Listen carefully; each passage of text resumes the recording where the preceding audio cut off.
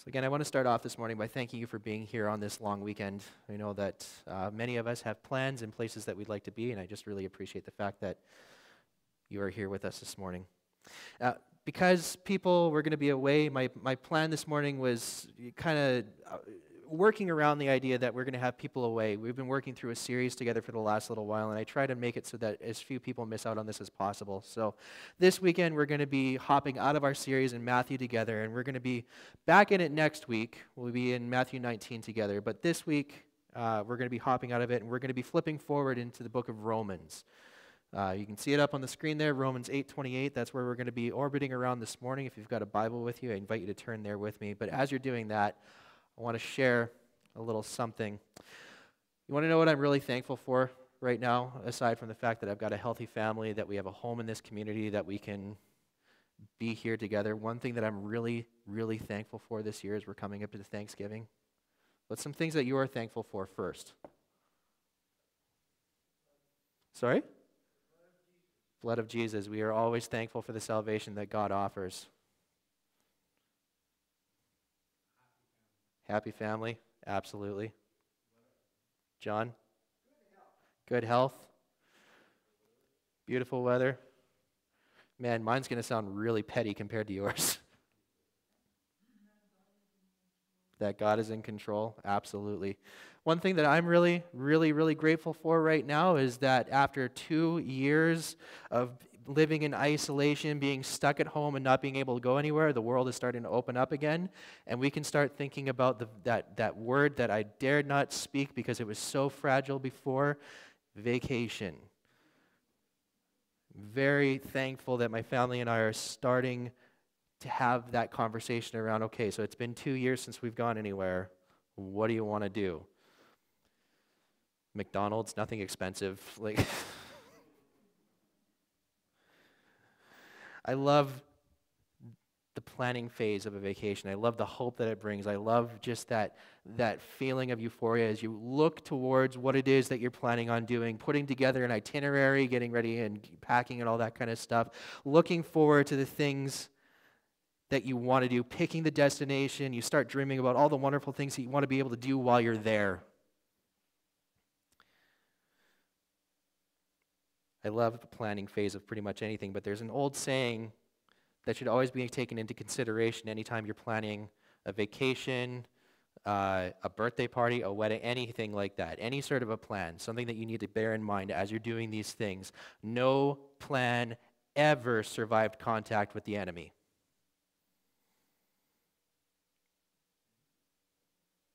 I mean, that's battle plans for the most part, but no plan ever survived contact with the enemy. The last time we went to go and visit my in-laws out in Kitimat,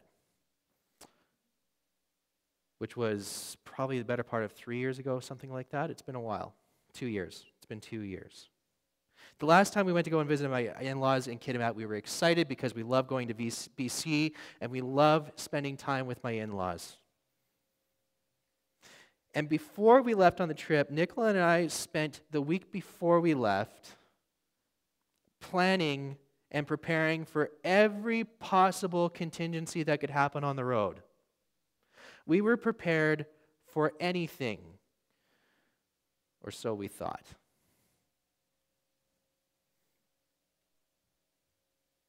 Half an hour into our trip, we drive out there. We don't like taking a plane out there because, frankly, when you're at your in-laws' place and there's only one vehicle, it feels a little bit like being 16 again. We're like, Mom, Dad, can I have the vehicle tonight? Not fun. So we rent a van and we go out there. And half an hour into our trip, we were having a good time. We were coming from Devon. We were on our way down the highway. We had just turned on to Highway 16. We were listening to our favorite radio program. Things were going great, and then it happened. We were prepared for anything that could have possibly gone wrong, except for the kids getting sick in the car. And we certainly were not prepared for the kids to get sick in the car 3 times. I'm going to spare you some of the gory details that go along with this, but suffice it to say we were very, very grateful that it was a rental. That's your problem, sir.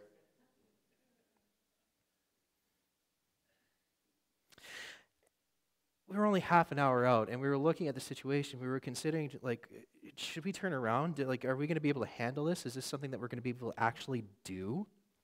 And as we were contemplating that turnaround, like, we got cleaned up. We pulled into Hinton. We were able to actually get the van, moderately cleaned up. And then on our way out of Hinton, as we were going through Jasper, I asked my wife to look up something on the map to see how far away we were from our destination. She dug around in her pockets, and guess what she couldn't find? Her phone. And that led to pulling over on the side of the road and wondering whether or not we had left it in Hinton at the Walmart where we'd bought all the stuff that we cleaned the van out with, or whether or not it was splattered somewhere on the highway, or whether somebody had stopped and they gotten a free phone that day. But whatever the case was, it resulted in some hasty words between a husband and wife. It was not a good trip. We had left our house that morning believing that we were on top of everything, but by the time we pulled into our cabin, which, by the way, didn't have a laundry machine, you try going and washing some of that stuff out in the bathtub.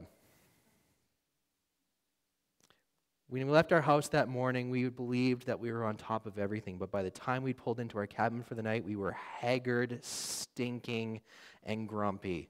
We were a mess.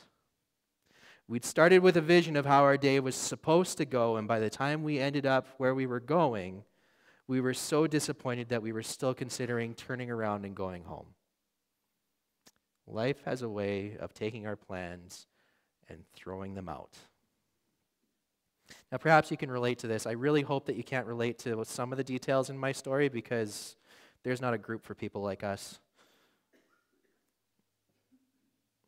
But maybe you've had your expectations let down in the past by someone or something. Maybe you've had your expectations failed. Maybe you've stepped out to try something new, trusting that it would work out, and then you ended up being disappointed. Maybe you've misunderstood an agreement or a deal, and things turned out much different than you expected them to, and it's left you asking questions. Misunderstanding the promises in the Bible can lead to disappointment and difficult questions. Even worse, if we misunderstand the promises of Scripture, not only do we risk having a very confusing time for ourselves, but we also risk causing damage to the people around us when we try to misapply truth from Scripture.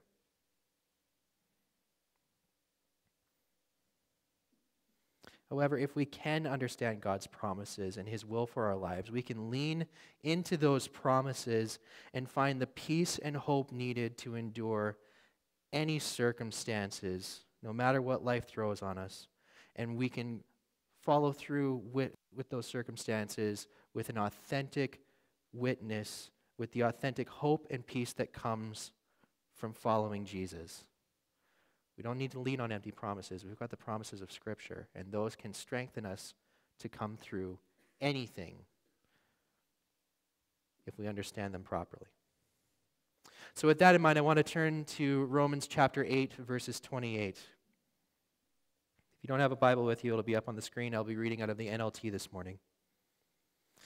And we know that God causes everything to work together for the good of those who love God and are called according to His purpose for them. Now that is a verse that looks great in a greeting card or slapped on a coffee mug.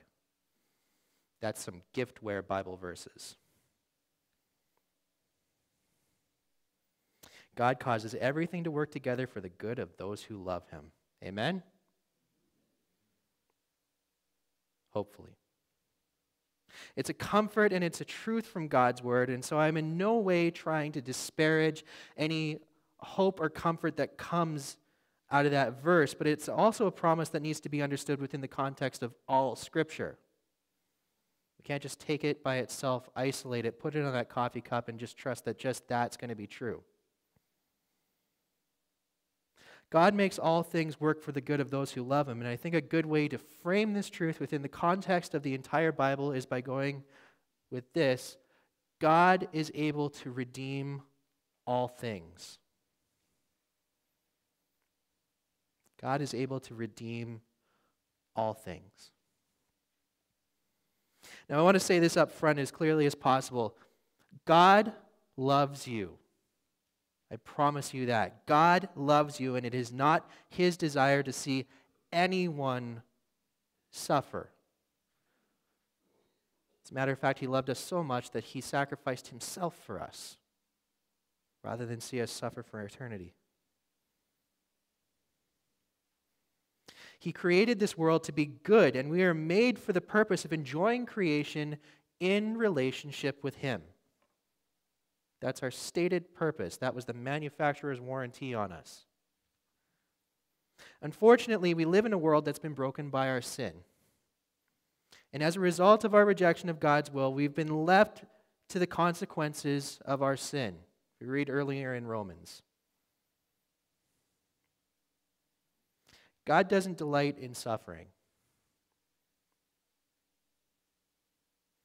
At the same time, God's greatest purpose for us is not to eliminate suffering in this life. He's promised that in eternity, for sure. But his greatest purpose now is not eliminating suffering in this life. His greatest purpose is to redeem his creation. Now, I believe that this passage is all about God's redemptive nature and how his power is so great that he can take the brokenness in our world, the brokenness of our lives, the sin that we live in, and he can use it to reveal his love, his healing, and his salvation. This is central to our message and ministry as a church. God is not interested in our comfort or our prosperity. He may provide those things, but they're not promised. They're not his greatest purpose. God's purpose is redemption. Now, that's a big thing to claim, especially when you consider some of the horrors and the tragedies that people and nations can experience. But I believe it's true. And I want to demonstrate what it looks like for us to live within the truth that God is able to redeem all things. But before we go there, I want to highlight a couple of the ways that we can get this wrong. I want to highlight a couple of the ways that we may misunderstand this promise. Each of these misunderstandings is rooted in the belief that God is concerned with our comfort more than he is with our eternal destiny. It's rooted in the idea that God is more interested in our comfort than he is in redeeming what we've been through, the things that we've put others through, or the things that creation has thrown at us. First, there's the idea that this passage promises that people who love God are going to live charmed, comfortable lives. God causes everything to work together for our good, so it should logically flow from that we're going to experience prosperity in our lives and freedom from hardship. Amen? Not so much. Anybody who has had that experience, stand on your head.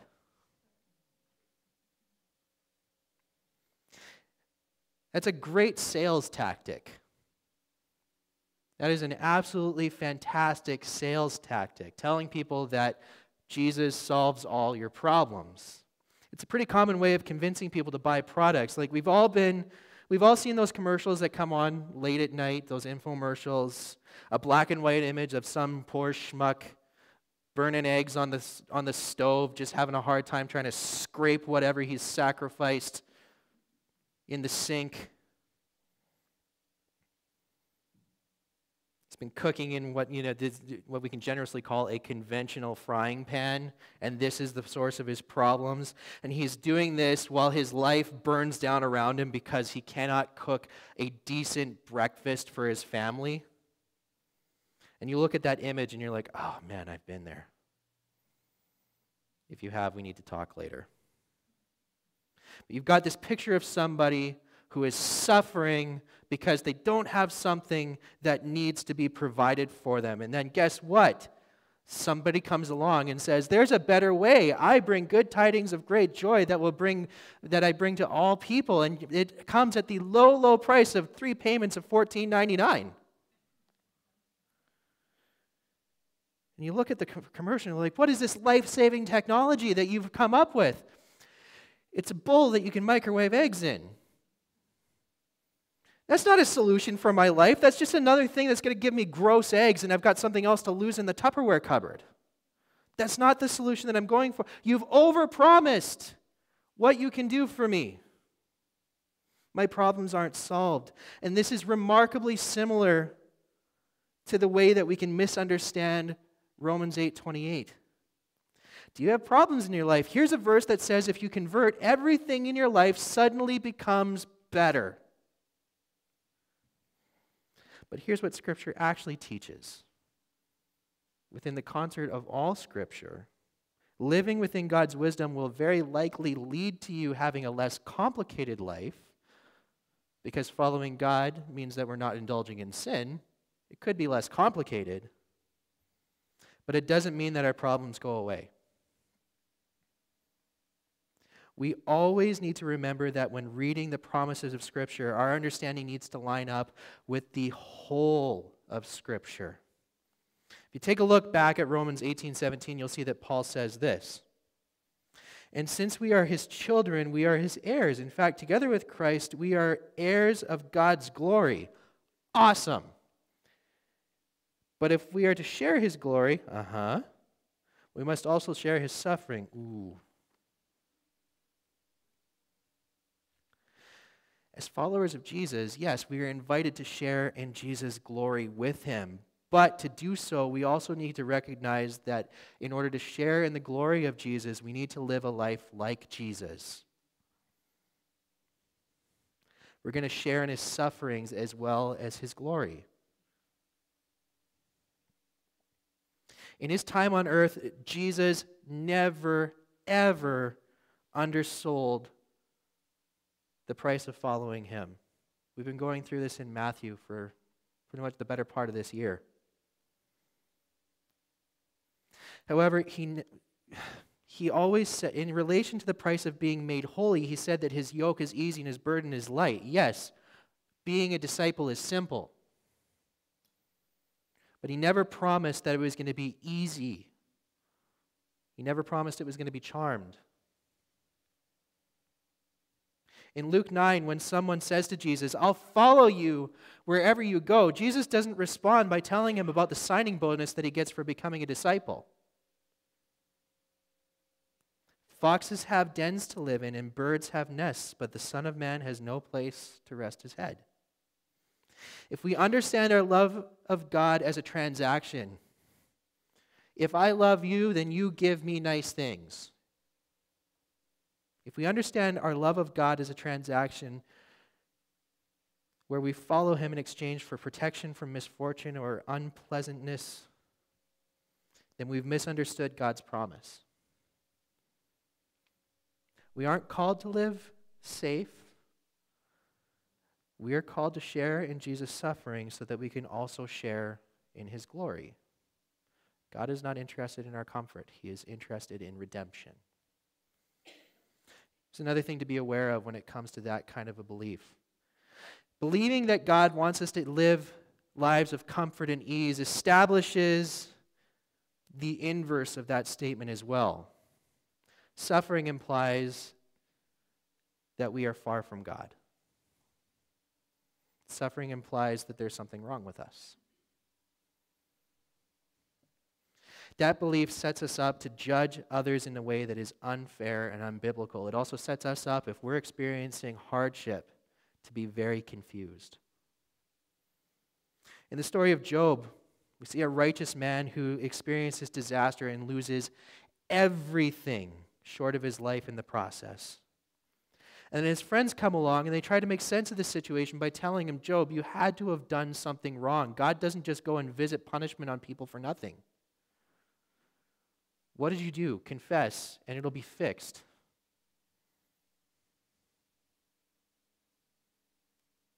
If we honestly believe that God has promised us freedom from pain in exchange for loving him, what's the natural assumption about people who we see who are suffering? They're far from God. If we misunderstand this promise of Scripture, we have the potential to do so much harm to the people who need the love and compassion and mercy of Jesus in those moments. If our solution to somebody is just get right with God, there's a part of that for sure. When you look at James 5 and it says, if there's any sin and you need to confess it and you will be healed, there is definitely a part of that. But we have so much potential to do so much harm to people who are suffering if we tell them, this is going wrong in your life, then you need to get right with God. There are some people who are walking closer with God than we are who are suffering mightily.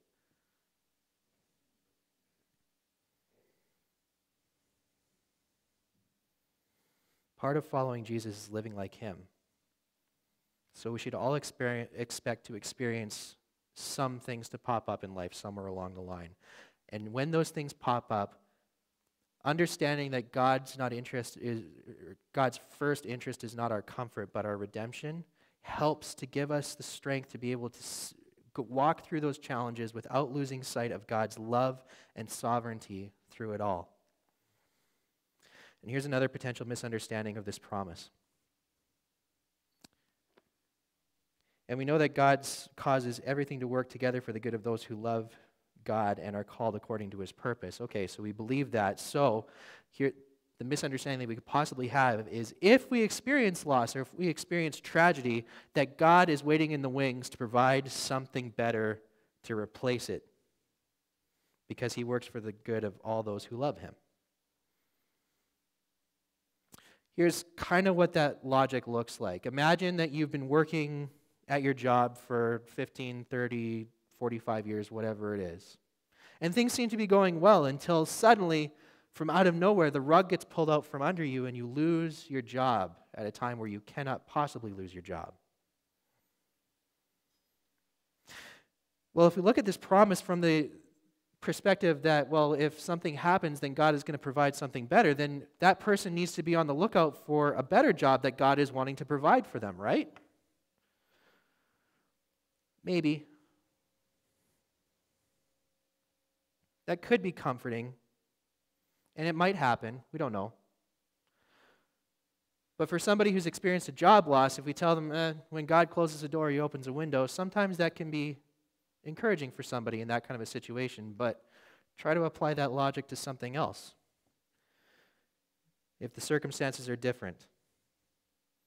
Say somebody is engaged to somebody else and they're madly in love with them. When suddenly the fiancé breaks off the engagement and it seems like it's for no reason. Well, if we're going to follow this logic, then we need to be able to go and say to that person, well, God has somebody better for you. There's somebody better than the person that you were madly in love with. I don't know if God has a better partner in mind for that person. He might not. What do you tell the person who's struggling with depression? What do you say to somebody who's experiencing chronic pain? What could God possibly provide to you that could make up for the loss of a loved one? The logic breaks down pretty quickly, and his promise starts to sound very hollow in the hearts of people who experienced real tragedy. This is what I see in Scripture. That when it comes to those tragedies, when it comes to the things that we go through, I see in Scripture that God grieves with us when we are in pain. Jesus wept with Mary and Martha when their brother died. God mourned the evil that he saw in the world before he approached Noah. God cherishes the people who are in pain, who are persecuted, who hunger and thirst for justice. Saw that back in Matthew 5. Through Jesus, God has experienced all of the things that we experience. And he can relate to our pain. If we believe that God allows loss and pain so that it can be replaced with something better, then we again have the potential to harm people who are suffering. And we have the potential to put ourselves into situations where we are very confused, where we can very easily lose faith, lose heart, lose sight of God's providence. Pain and loss are a result of sin in the world. And God grieves with anyone who grieves. Suffering and loss are not necessarily doled out in relationship to faithfulness. They come to everyone. Through it all, though, you can be assured that God still loves you. You don't need to lose sight of that. And you can trust that God is still causing everything to work together for the good of those who love him according to those who are called by his purpose. And I believe he does this by his redemptive nature. I believe that no matter what we've experienced, no matter what we've gone through, no matter what we are currently going through, that God is able to redeem all of it. If you go all the way back into the book of Genesis, you'll find the story of Joseph, and it's a fascinating story that it's a fascinating story when you start breaking it down, and it all begins with a very, very, very dysfunctional family. Joseph's father, Jacob, has children with 4 different women, and he's only married to 2 of them. I barely remembered my 1 anniversary this year. Dysfunction. Jacob plays favorites and makes it very clear that he loves Joseph more than he loves the rest of his brothers, causing jealousy. He plays favorites with his wives, which causes them to start competing with one another. More dysfunction. And the situation isn't helped when Joseph tells his brothers about his dream of ruling over them someday. Just ingrains that jealousy. After Joseph tells them about this dream, the brothers decide that they've had enough and they plan to kill him. But they walk that plan back a little bit and they just sell him into slavery. Way better. Dysfunction. Probably not what God would want for their lives. Joseph then faithfully serves his new master until he's sent to prison under false accusations. I did everything right and now I'm in jail.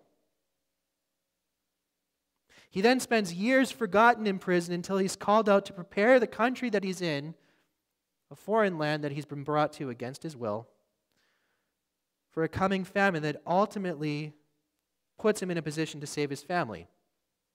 Great.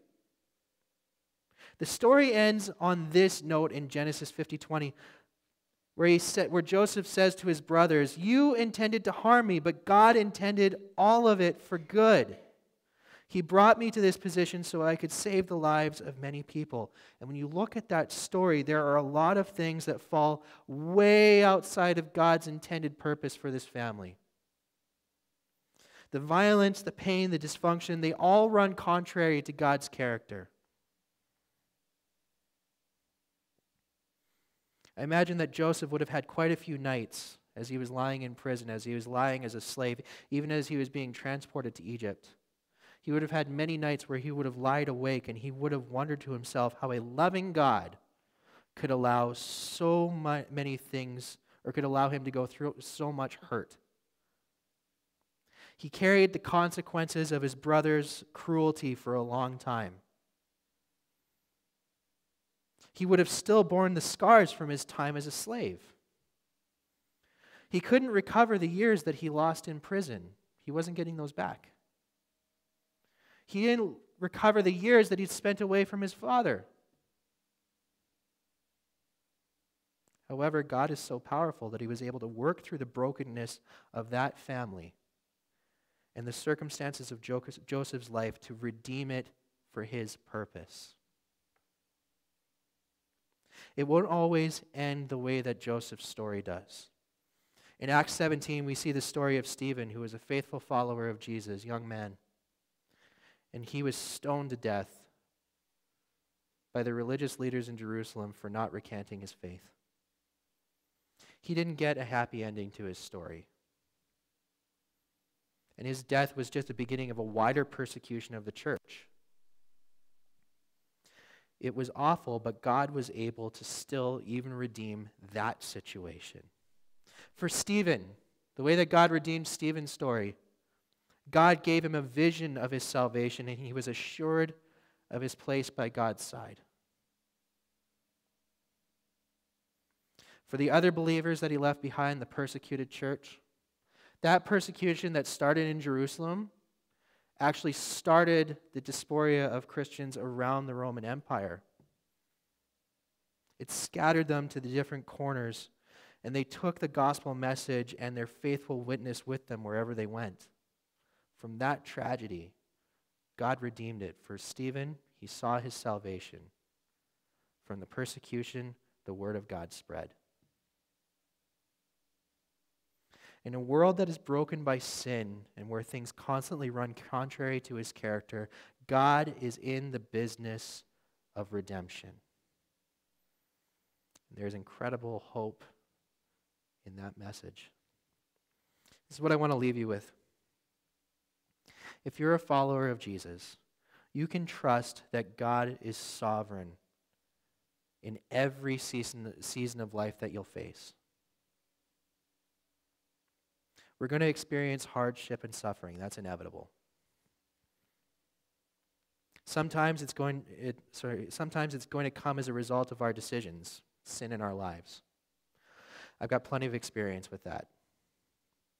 I know the consequences of things that I've done. That's not God's purpose for our lives. God did not intend me to walk away from him. It's the result of sin. The good news, though, is that while my sin was not God's plan for my life, he can still redeem my story.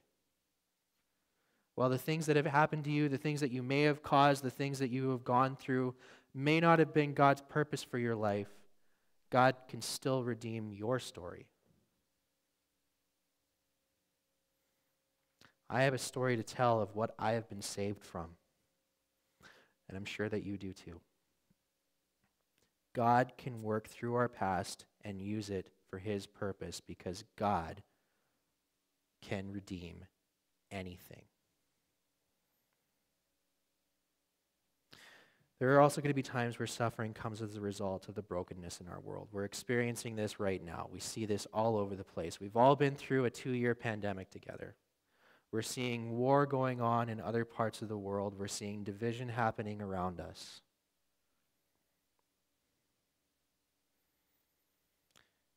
Aside from the things that are global and the big things that we see in our lives, it's all those little personal tragedies that we've seen in our lives. Things that have come about not by any fault of our own, but because we live in a fallen world. And some of you have stories with that because you have been to the lowest places that you can possibly be.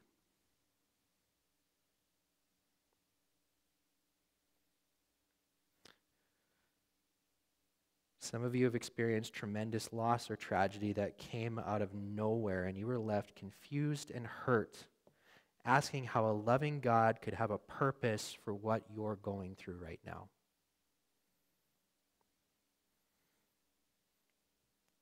You might be able to relate to Psalm 22, where the psalmist cries out, wondering where God is and why God feels so distant.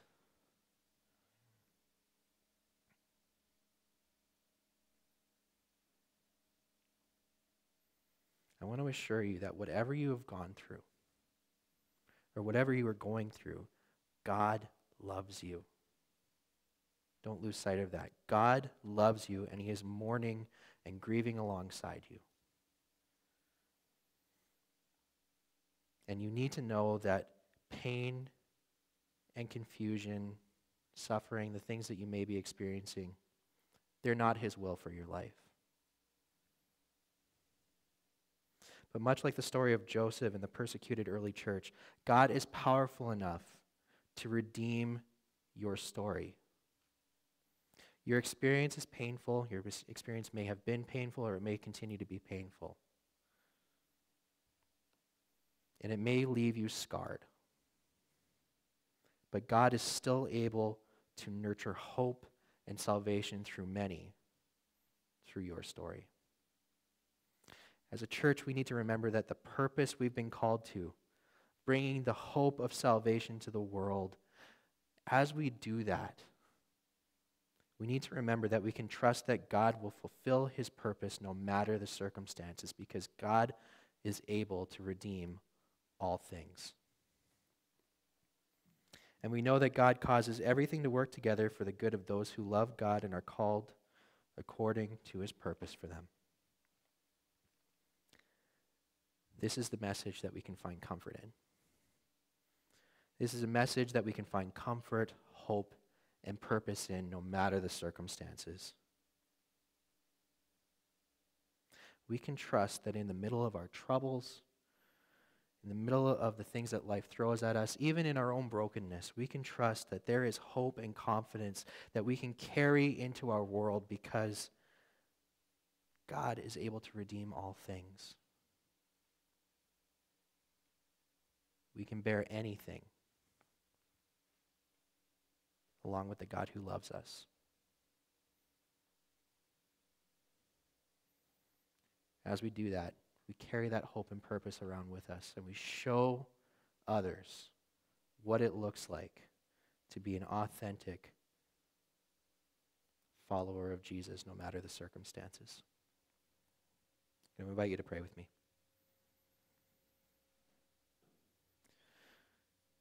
God, as we close our time together, Lord, I want to ask that you would have your mercy fall on us right now. And Lord, this is a difficult thing to hear if you're going through something. If there's an illness, or if there is conflict, or if there is tragedy, or if there are things that are worrying, or whatever else may be going on in our lives, it's hard to imagine how, God, you could possibly redeem any of these things that we see. God, I want to ask that you would help us to have faith. Faith that is focused on you and not the things that we can see or control. That, God, we would be able to submit the situations or the circumstances of our life to you. That regardless of what's going on, that, Lord, we may be able to authentically witness before people that all things work to the good of those who love you and are called to your purpose. Jesus, it may look so different than what we expect victory or good to look like. Remind us, God, that your greatest victory came as you suffered on the cross. Remind us, God, that you can redeem anything that we go through. Help us, Lord, to commit our lives to being that authentic witness to others.